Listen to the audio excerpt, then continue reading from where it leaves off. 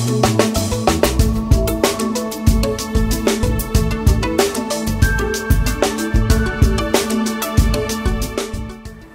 it's Scott McKay with a thought about the importance of distinction as opposed to differentiation and how that fits into your branding. We were talking in our office with a company that decided to go with a branding expert to talk to their meeting. And one of the things that struck me is what could be more important to building your brand than being distinctive? I mean, what good does it do to build your brand if the customer can't tell the difference between your branding efforts and that of your competition?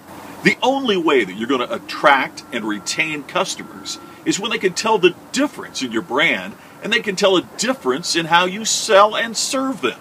That difference is everything. Now, as I mentioned in the book, Create Distinction, there's a fundamental difference between differentiation and distinction.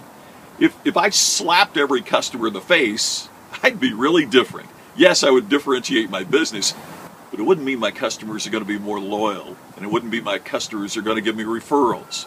Distinction means that not only are you pursuing customers through your branding and marketing efforts, but you're attracting customers because of how you stand out.